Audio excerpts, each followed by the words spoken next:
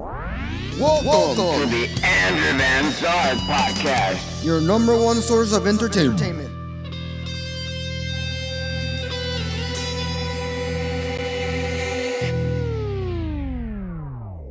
Hello and welcome to the AVZ podcast. Today, we're gonna review Han Solo, a Star Wars story.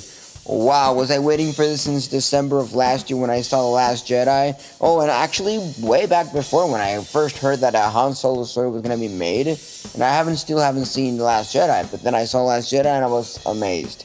Now, with this Star Wars story, Han Solo one, learning his backstory and how he came to be who he is and how we know him, was really fun and really great. And I had a lot of, analyzing throughout the whole film that I was like, wow, so this is how we did this, and this is how we got this, and this is how we go there, and yada, yada, yada. And that was just amazing. But before I continue with this podcast and this review, I'll leave you with the synopsis, which I'll read right about now. Young Han Solo finds adventure when he joins a gang of galactic smugglers, including a 196-year-old Wookiee named Chewbacca.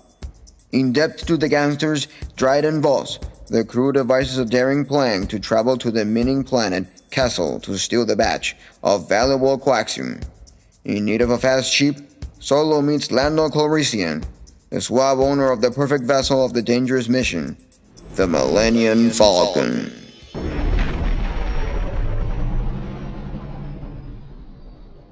Alright, doesn't it sound interesting that Han Solo's Star Wars story film? Yes, it does sound interesting. But before we start, I want to give a good shout out to all the production crew where they work with the arts, the photography, direction, with the director itself, the music, all the animations, because there was a bunch of CGI in this, and I really loved it. And before I continue, this Star Wars story, it's a bit different, because we're used to seeing more, Jedi fightings, this diplomacy kind of thing, this the orders and Jedi, Sith, and all this good and bad, rivalry. But in this Star Wars story, Han Solo film, we actually have a different point of view. It kind of felt like I was watching a mafia kind of film, because we get introduced into a bunch of smugglers, criminals, and that's how Han Solo starts. He starts by running away from his hometown, and he becomes, a smuggler, a criminal, trying to get, all the stuff that they were asked to bring, and it just baffles me the way that the Han Solo film, it's different. I felt so different watching this, because it was more of a, psychological criminal thing where you had to, invest in the characters rather than in the other films. It's more of a more actiony, more diplomacy, more darkness into it. This is just more, this is your character, we're going to develop your character, we're going to make this character however you know him and remember him, and then we're just going to build into that point where we met that character originally. So I gotta say that this Han Solo film is just great. Throughout the film, I learned something from Beckler. Beckler taught us that you can't trust anybody, because anyone at any moment, at any second, can betray you. Doesn't matter how loyal they are to you, you are gonna get betrayed at any sort of way, any form, any sign, and at any time. So you can't trust anyone. Even when Han Solo goes to that casino and he plays with Lando Calrissian, with Lando, Lando also made a fully trick with him, because Lando, when he's playing the card game, he actually has a card hidden on his sleeves. And when we find out that he was doing that, we were like, "Ah, you cheater, you freaking cheater." But that's how smugglers work. They work that way, by making you think you're gonna get something, but in return you get another thing. It's kind of like you're building up an irony to the thing, you know, because it's what a smuggler is all about. And I was baffled when I well, not just baffled, I was actually annoyed and mad that Lando had played a Foley trick on freaking Han Solo. How could you? That's not right. But then again, a smuggler. What can we do? Anyways, then we find out that Lando first had the Millennium Falcon, and then throughout all the film, Han Solo gets a hand to it, and it was just, you know, interesting how we first meet the Millennium Falcon with Han Solo, but turns out Lando had the Millennium Falcon, and by smuggling and playing the card games, Han Solo actually ends up winning the Millennium Falcon. So kudos to that. But I noticed that going a little bit in detail with, you know, in broad with all the films of Star Wars, there's always a funny droid on the film. Here we had L3. L3 was really hilarious. She's like a comic relief, more of a thing. Just like C-3PO, just like R2-D2, and the one from Rogue One. All those robots and droids are actually a comic relief kind of thing, and it's kind of like a detail that needs to be featured on every film of Star Wars. No matter what are we looking at, what are we portraying, what are we doing, or who are we talking about, there's always going to be a comic relief with a droid.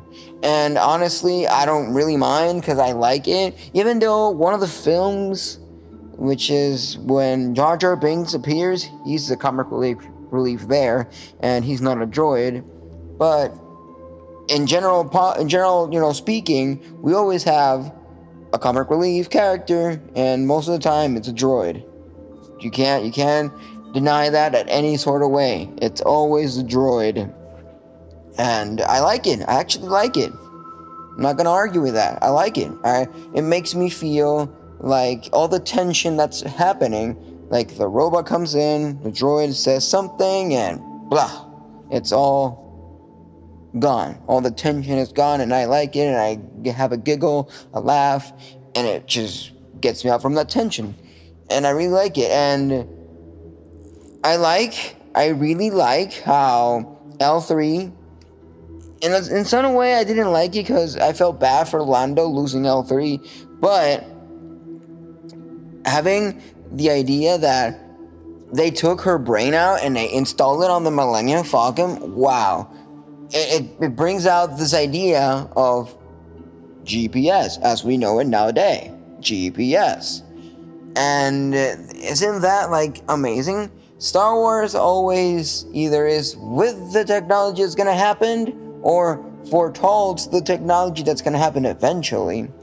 And I really like it because it gives you an idea of the near future, because let's be honest here, the future isn't 20 or 30 or 40 years later. It's actually every second. Every second you pass, every second that goes by, it's a new future, a new beginning.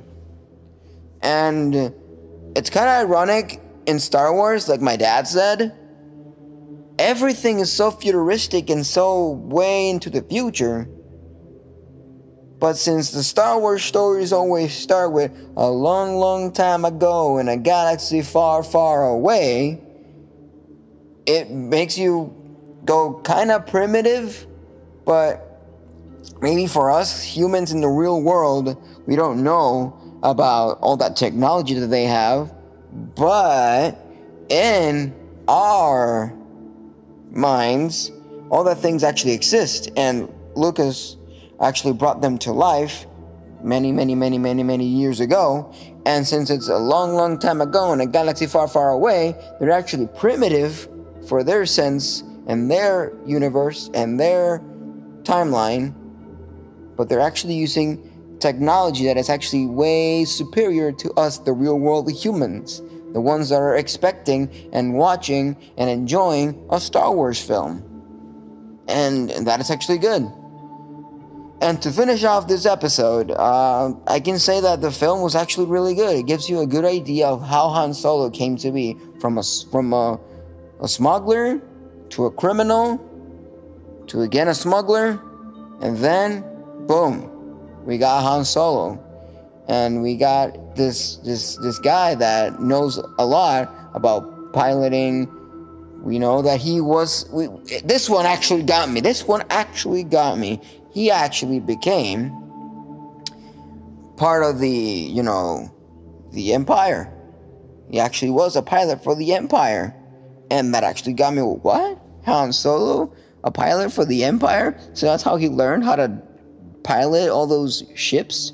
Well, that's interesting. Yeah. And this one, spoiler alert, warning. Spoiler alert!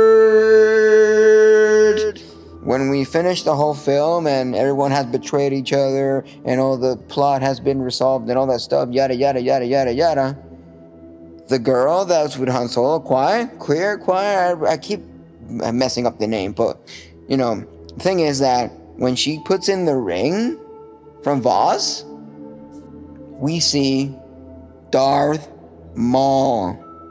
Wow. One of my favorite characters of all time. And honestly, I was not expecting Darth Maul to be the head, the boss, the one that we're talking about, to be aware of, to not mess up with, to not screw up with. Because he's the head, he's the top of the pyramid. So it kind of got me off guard that he was the one on top. And I'm actually quite happy because I love that guy. When I was watching the film and she puts the ring, twists the ring, and then the communicator pops in and Darth Maul's there, I actually was sitting so relaxed, and then I was like, whoa, it got me into the edge of my seat. I was like, wait a minute. No way. That's actually pretty good. And I came out of the film super satisfied. It was a bit more than what I was expecting, and I am super happy. But this is the end of the episode. That's all the time I got for today and for now. So I'll catch you on the flip side.